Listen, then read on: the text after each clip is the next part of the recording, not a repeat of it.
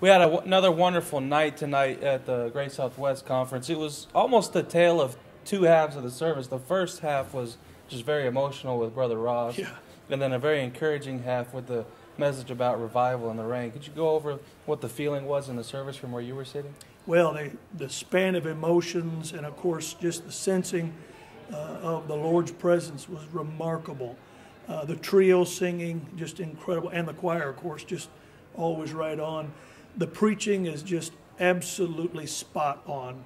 I brought my 4 staff men this year, all of them preachers in their own right, but just met with them. We prayed together on the altar and just really felt the Lord's presence.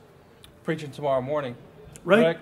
Correct? You fired up and ready to go? Well, man, I'll tell you what, when you're in a meeting like this, your heart gets so twisted up and rend open that I'm just saying, Lord, help me. So I'm praying. You pray for me. Well, tomorrow morning we got Brother Tharp, also his brother Russ, and who's the third speaker? Dr. Smith. Brother Smith. Come on. I forgot my own pastor. Come join us tomorrow morning at 9 a.m. Thank you.